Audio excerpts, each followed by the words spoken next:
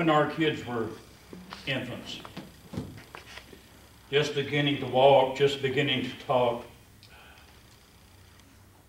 with both of them. Their favorite word was no, a very emphatic no. Yeah, especially Jimmy.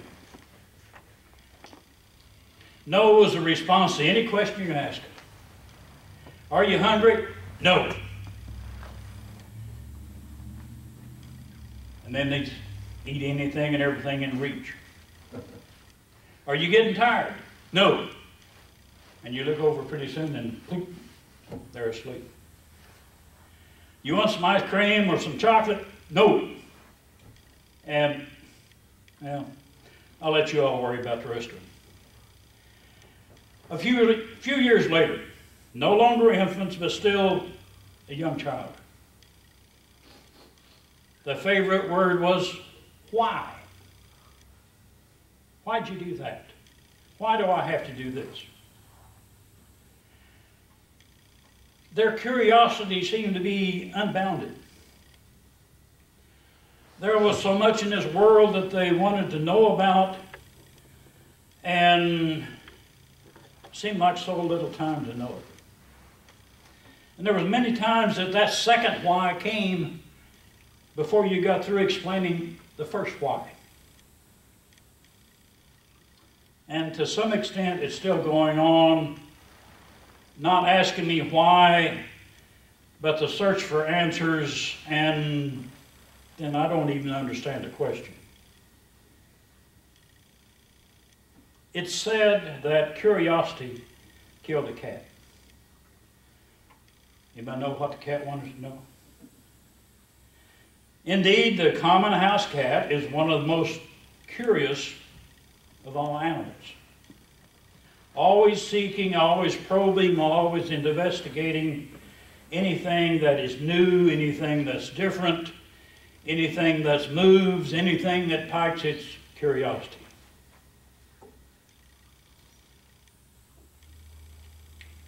We find in Luke 19, 1 through 10,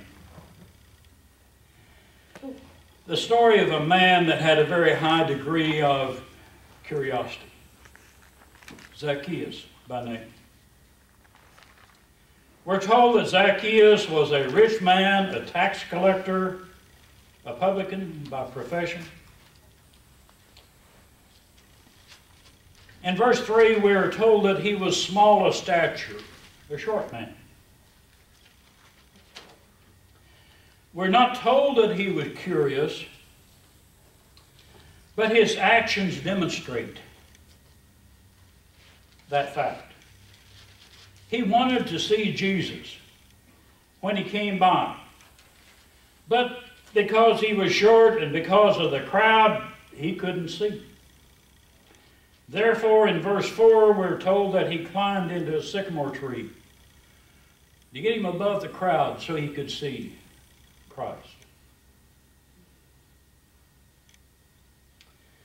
Evidently, Zacchaeus had heard some amazing things about this Jesus, and it made him curious. Someone came through Jericho a while back and said that he had fed 5,000 men, plus their women and children.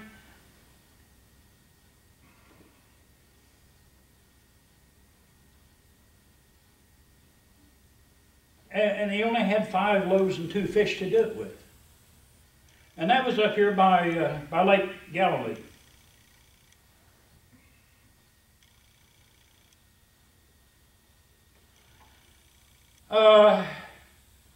And when it was all done, they picked up 12 baskets of leftovers. Someone else said that he had seen him cast out demons and unclean spirits. Luke 8:26 through 39, and Luke 9:38 through 42. Another man reported seeing Jesus cleanse lepers and heal the deaf. Luke 17:11 through 19. Luke 7:22. Rumor has it that he raised the dead. John 11:38 through 44.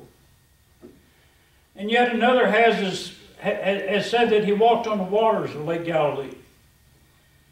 And that was done during a very bad storm.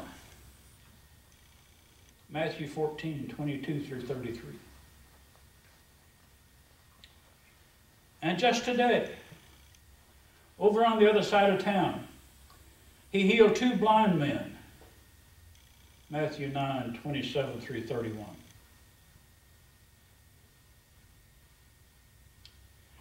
Then there are other things that had Zacchaeus curious. Jesus didn't toe the party line in the ongoing feud between the Pharisees and the Sadducees.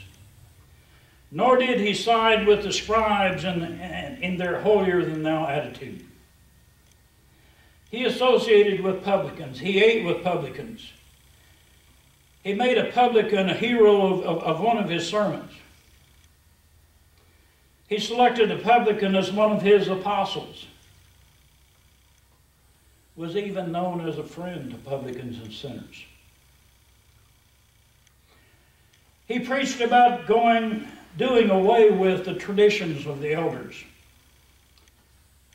You see, the Pharisees had made the tradition of the elders equal to or of greater value than the teaching of Moses.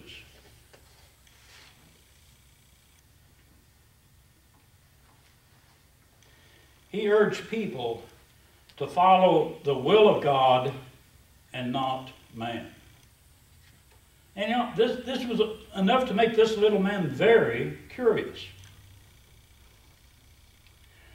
And Jesus he was accustomed to being the object of curiosity. As an infant, he aroused the curiosity of the Magi. That's the wise men that came from the east in Matthew 2, verse 1 and 2. In Luke 2, 15 through 16, we see that shepherds were anxious to see this newborn Son of God when told of the event by the angels.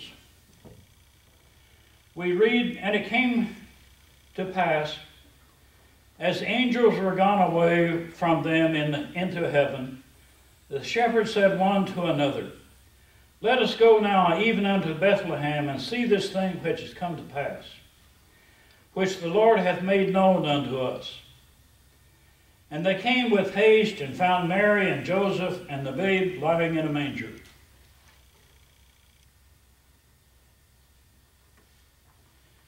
Angels peered down from heaven to see this new master's form. They were anxious about the new dispensation.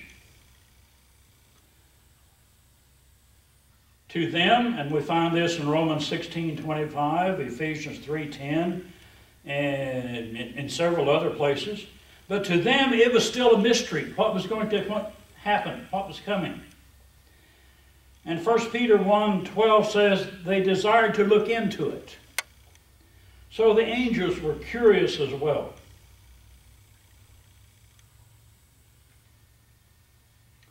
In Luke 2, 25 through 32, and behold, there was a man in Jerusalem whose name was Simeon. And the same man was just and devout, waiting for the consolation of Israel. And the Holy Ghost was upon him. And it was revealed unto him that by the Holy Ghost that he should not see death before he had seen the Lord Christ. And he came by the Spirit into the temple, and when the parents brought in the child, Jesus, to do for him after the custom of the law, they took him up, and then took he him up in his arms, and blessed God, and said, Lord, now lettest thy servant depart in peace, according to thy word. For mine eyes have seen the salvation which thou hast prepared before the face of all people, a light to lighten the Gentiles, and the glory of thy people Israel.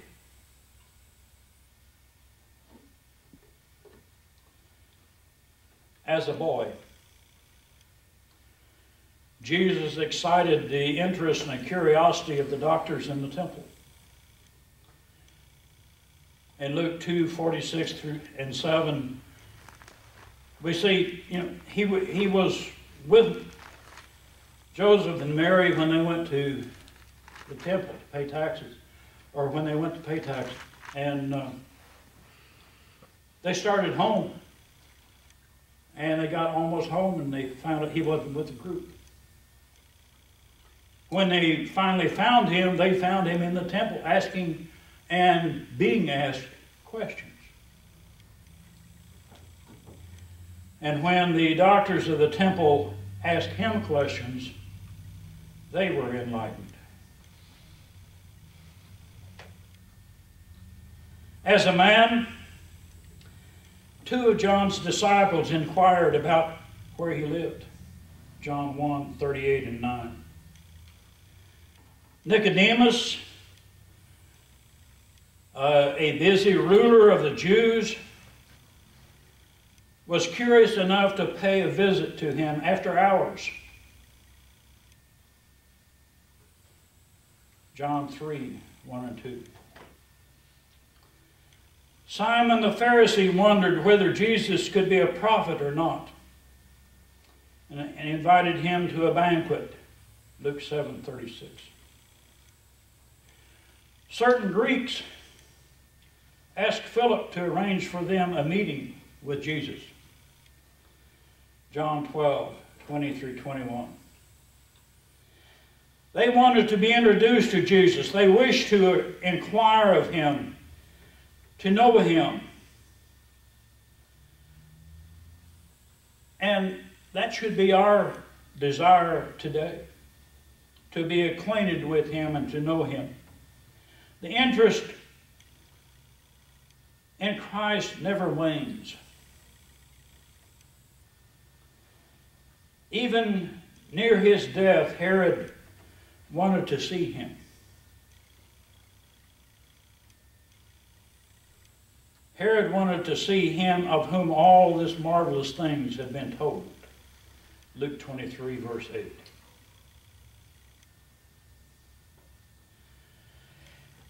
Most of us first come to Jesus on this level because of curiosity. And even after 2,000 years, he is still the most talked about, most controversial human ever to reside on the planet Earth. Sure, we've heard some things. Not sure we believe them yet, but curious. Things like born of a virgin. Are you for real? Yeah.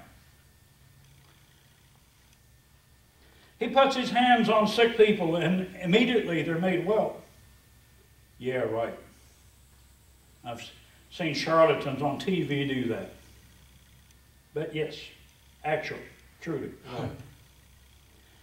He walked on water. Ah, come on. The only thing that got wet was the bottom of his feet. He called his friend Lazarus out of the grave. Sounds more like a Halloween story. But it was no story. Lazarus is the only man who ever died twice. Jesus was murdered by his enemies on a Friday, but on a Sunday morning, he arose again. For real? Yes, absolutely for real.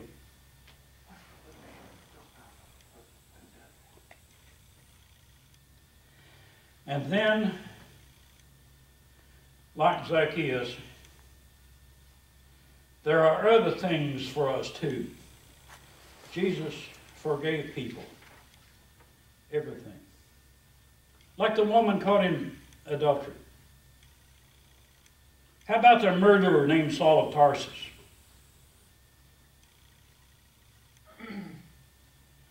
He even prayed for his executioners. He catered to common folks. He chose ordinary people to be his most relied upon lieutenants.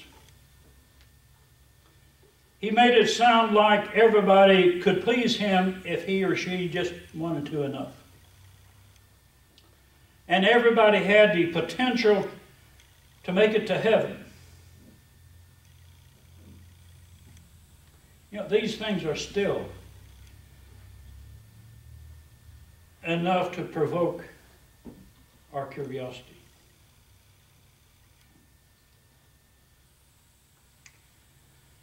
It is good to be curious about everything, and especially spiritual things.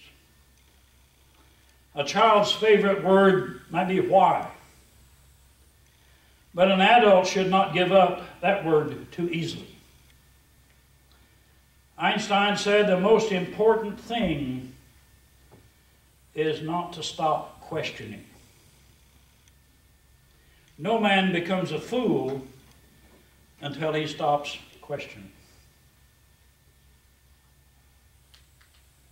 Samuel Johnson once said that curiosity is one of the permanent and certain characteristics of a vigorous intellect.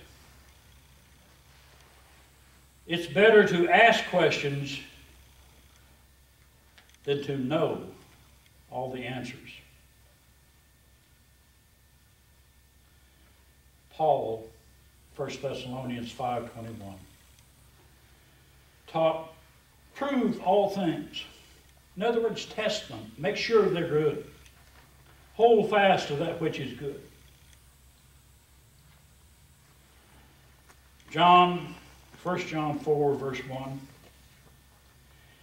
wrote, believe not every spirit, not every claim, not every thought, but try the spirits, test them, whether they be of God, because many false prophets are gone out into the world. Jesus told the Jews to search the Scriptures, John 5:39, and urged his followers to be fruit inspectors, Matthew 7:15 through 20. You know, Marshall Peeble has quite a sermon on being fruit inspectors. He insisted that God gave us eyes, ears, brains for a reason. Mark 7:18, Matthew 13:16, Luke 8:18. Curiosity is not a thing to be crushed. Doubt is a prerequisite to learning. Curiosity leads to investigation. And the truth is never hurt by investigation.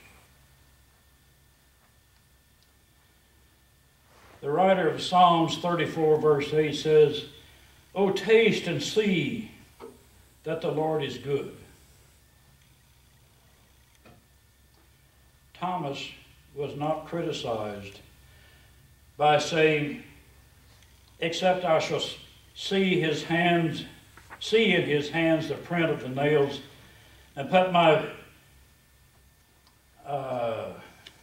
finger in the print of the nails, and thrust my hand into the side, I will not believe."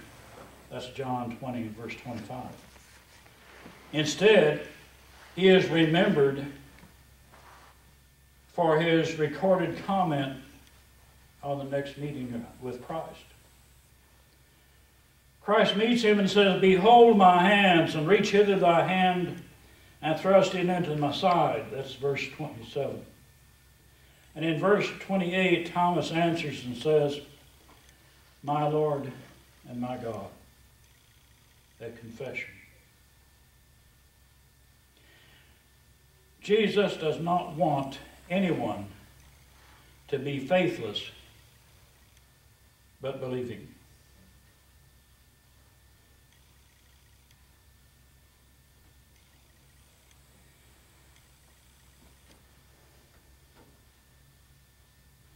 In Acts 8, verse 30 through 40,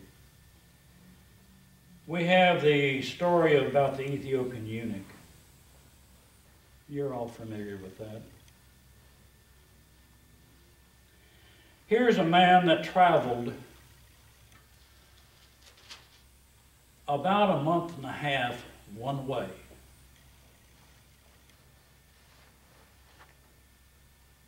Just to worship at the temple in Jerusalem. On the way back,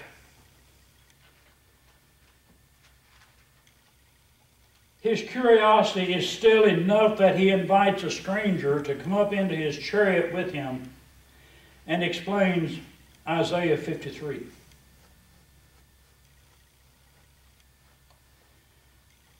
We see the end of the story is that the Ethiopian went away rejoicing.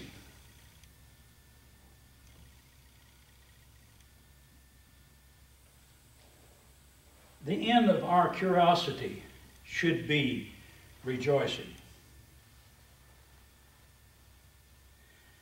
God counted the Bereans more noble than those in other places because they investigated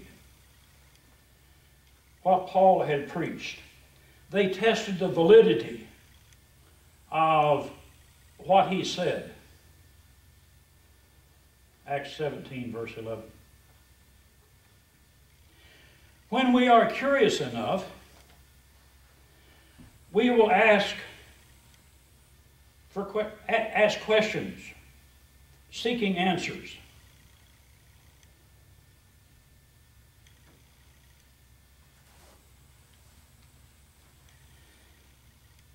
And in Matthew 17, verse 10, his disciples asked him, saying, "Why then say the scribes that Elias must come first?"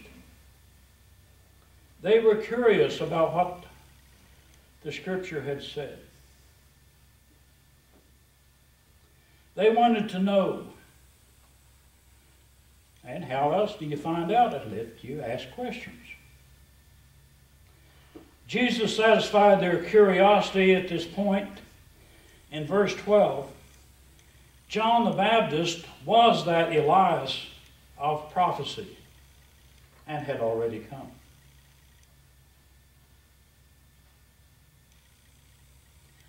In Acts 8:31, and to him they had regard, because that for a long time he had bewitched them with sorceries. You see, Simon the sorcerer was a magician. I use that term, the Bible doesn't. He had people fooled to thinking that he was somebody great.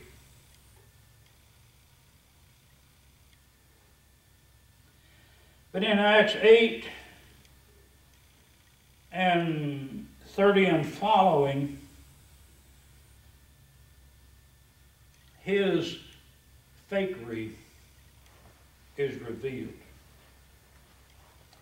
People leave him. And pretty soon, Simon himself is converted.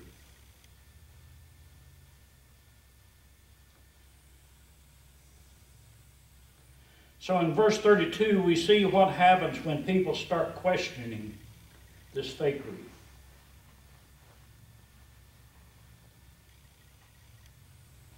First Corinthians 14:34. Paul writing here, "Let your women keep silent in the church, for it is not permitted unto them to speak, but they are commanded to be under obedience, as also saith the law." Here, and it's also in the first letter to Paul writes to Timothy. Here the Apostle Paul is telling the Corinthian brethren how to worship services should be conducted. The old law forbid women to speak during the worship service. And that same prohibition continues on into the New Testament worship service. But if a woman has a question, if she is curious about something, verse 35, and if they will learn anything, let them ask their husbands at home. For it is a shame for a woman to speak in the church. Here is the proper place and opportunity for a woman to ask questions, to answer those, to seek answers, to satisfy her curiosity. I also see here the requirement that the husband at home is the one that answers those questions. Here, a family home Bible study is suggested. And men, it is our duty, it's our responsibility before God to lead that study.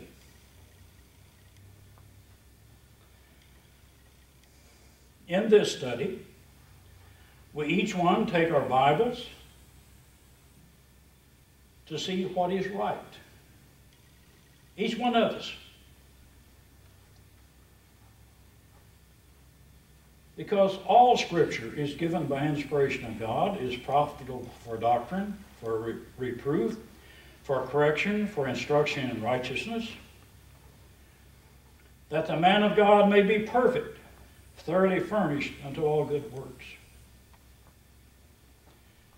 2 Timothy 3, 16, 17.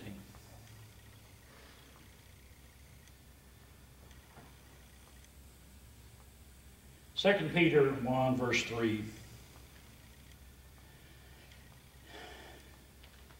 According to his divine power, hath given us all things that pertain unto life and godliness, through the knowledge of him that calleth us to glory and virtue.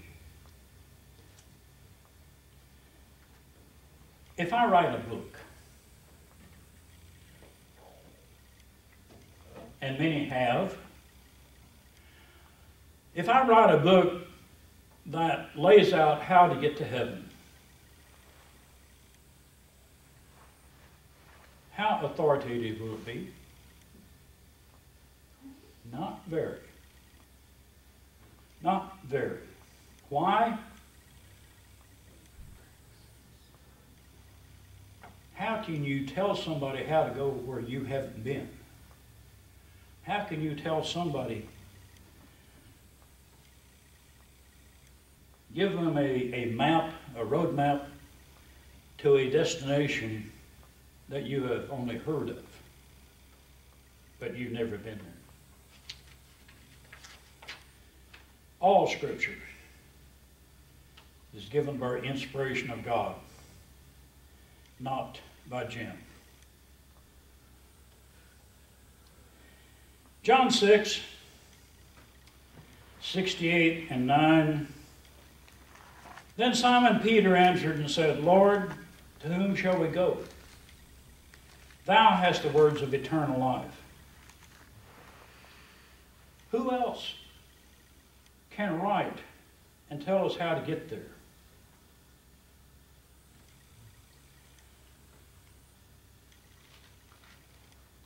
Each of us needs our own faith.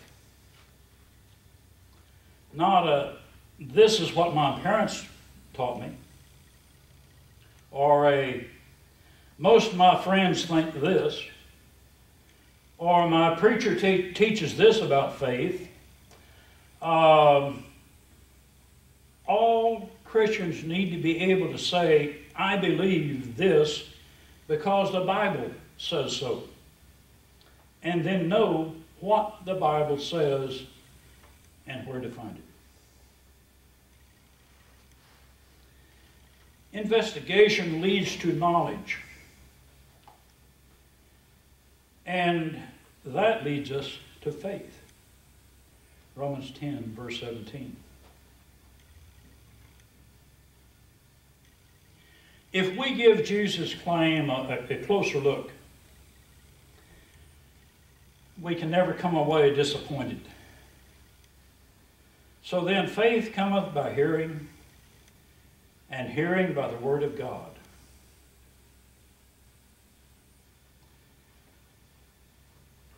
He is not less than we have heard, but more, much, much more. He astonishes people. Those who actually saw him were astonished beyond measure, it says. Because he doeth all things well, Mark 7:37. His claims are not empty. He is the fullness, that is the perfect, exact image in bodily form of God. Colossians 1:19.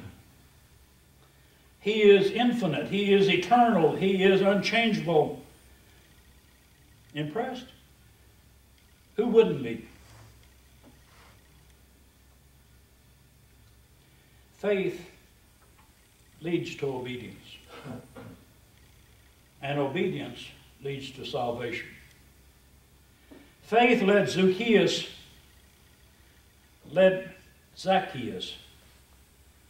to obey Christ. You know, Christ gave him two commands.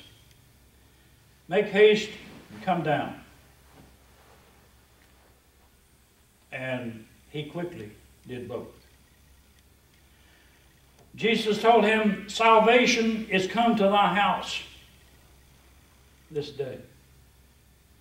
Luke 19:9. Zacchaeus gave the impression that whatever Jesus asked for, or asked him to do, he would do. Jesus asked us to believe in him, John 3:16, John 8:24. He asked us to repent of our sins, Luke 13:3. He asked us to be immersed in water that we might have our sins forgiven, Mark 16:16. He asked us to deny ungodliness and worldly lust and live soberly and righteously and godly in this present world. Titus 2, verse 12.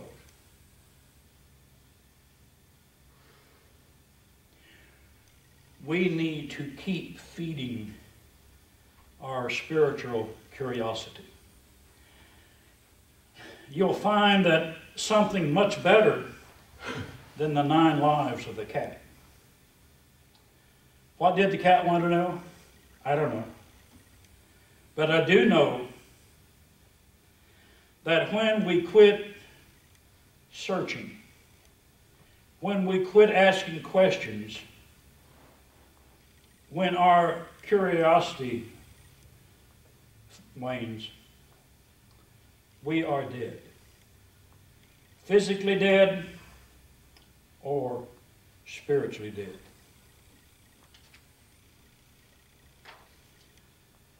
Question is, each of us has to do now, is judge ourselves.